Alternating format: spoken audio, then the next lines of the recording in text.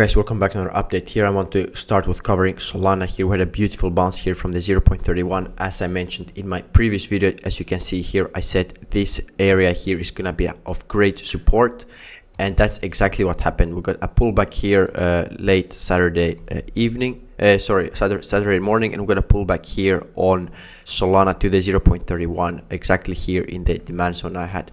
And this is what I teach in my private Discord, is how to use this 0.31 Fibonacci. It's the most important Fibonacci tool. So right now Solana has broken these highs, and we have the major fourth wave down here. Right now we're going up in the fifth wave. We predict the exact top, and right now I do believe there's a big possibility the bottom is seen. So if we check here on the shorter time frame, it looks like we have some kind of one smaller 1, 2, 3, 4, and right now we're going for the fifth. So what can we expect for the next Solana resistance? If we go away from the log scale, you can see here, I think I have two pitchforks up. You can see here how this acted as great resistance, this median line. So if we come here on the weekly, I've had this pitchfork for a long time, and we got here at some resistance on Solana. If we go here on the log scale, you can see we still haven't reached it. So the next target for Solana will be this major pitchfork.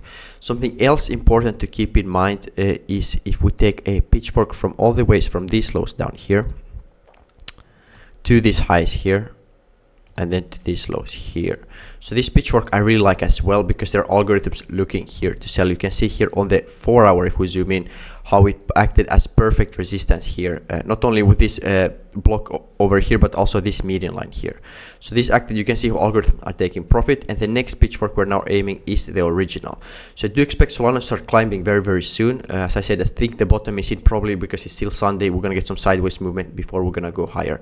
So my next target is this median line here, which is around 147. I do expect we're gonna have some small pullback, but the biggest pullback is gonna come from 160. And of course, then there is a possibility that Solana goes much, much higher to this modified shift, which is around 280.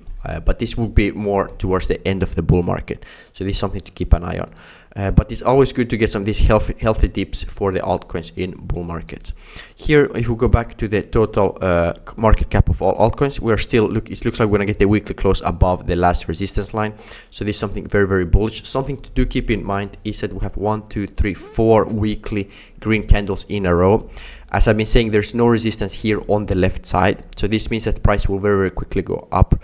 But we have to pay attention. There can be some pullbacks on the way up, because of course nothing goes straight up in a line ever. So it's always good, like even here, we look at previous bull markets, you can see we have these huge wicks and red candles on the way up. So I do expect us at some point to get a red candle, but I do believe that also are gonna rally now the next week. Let's see next I want to check Link. People requested me to cover Link, so I want to start by covering Link here.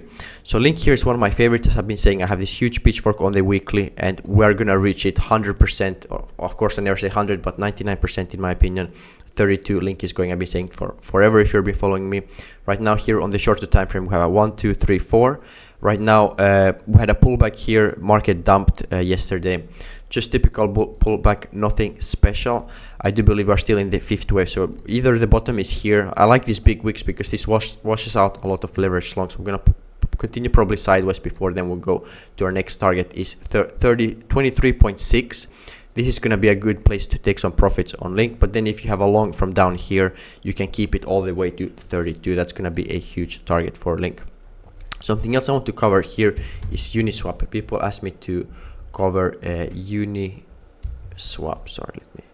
So Uniswap is something very, very interesting. It has started taking off lately here. So this is uniusd. So if you go here on the weekly, have this major pitchfork, and the rules how this pitchfork work is if this low here does not get broken, like we did not break this low here, this means there are at least an 80% probability that will go up to this median line, and that's exactly what we're seeing here on Uniswap.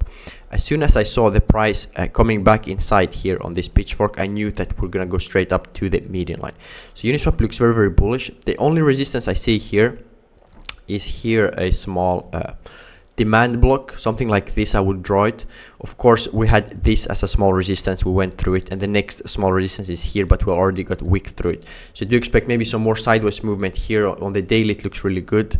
We have some kind of smaller time frame, 1, 2, 3, 4. Right now I do believe the next fifth is going to be around 16, then maybe a pullback, and then we're going to go up to 23. And if you're interested to get more specific charts and trades, how to enter, how to exit, join my free link down below to my Discord. Something else I also want to cover is here. People ask me to cover DOT. DOT is something I'm super bullish on right now. So if we go here again on the weekly, I have this massive pitchfork, and as you can see, we had this very impulsive leg higher. So do expect there's 99% DOT is going to $14. And as I wrote in my Discord and Telegram yesterday, if you sign up with the link below to my Blowfin, through my Blowfin link down below, and you open a long on DOT, just 1x leverage, and if DOT does not reach $13, I'll personally send you $500 of my own money, because that's how confident I am that DOT will reach $13. So this is basically free money for you. All you have to do is sign up to Blowfin, make a deposit, go along DOT. If you lose, I'll send you $500. If you win, then enjoy the profits.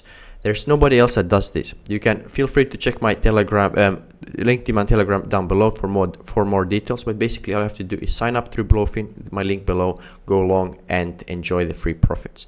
I've never been so sure of something else in my life. You can see here on DOT, we have no resistance here on the left side. Let me just make it blue here. So we have broken the last resistance.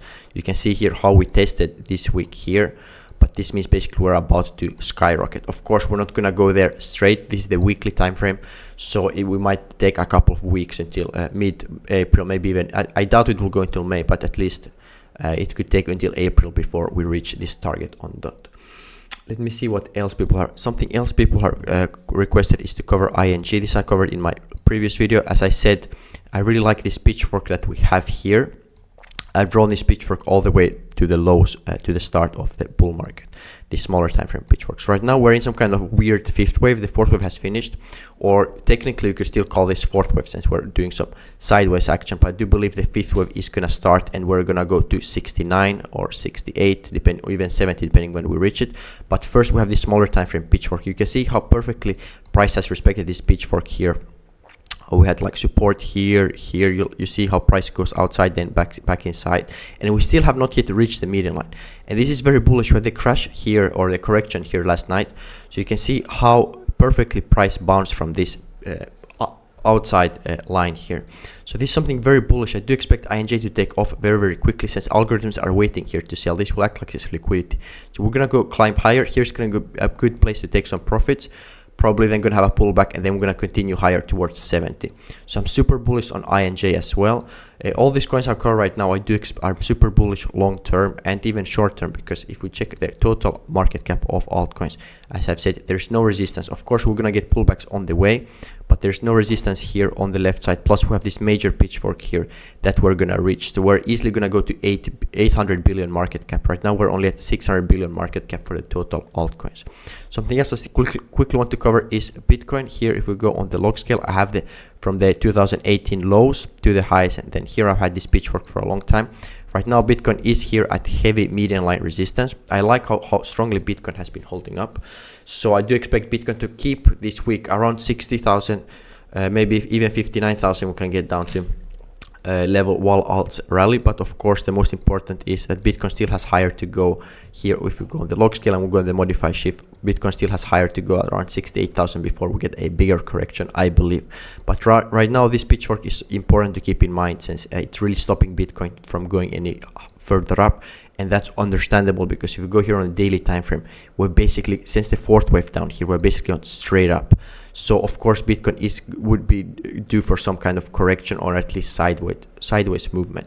So right now all focus is on altcoins and not Bitcoins. Of course then Ethereum also is gonna rally very quickly, since similar on Ethereum we have no resistance here. Of course we might get some pullbacks during the week, but overall most altcoins have pitchfork higher targets, and the pitchforks they can't wait forever, just go sideways, because then the target gets too big. So price really has to start keep moving very quickly.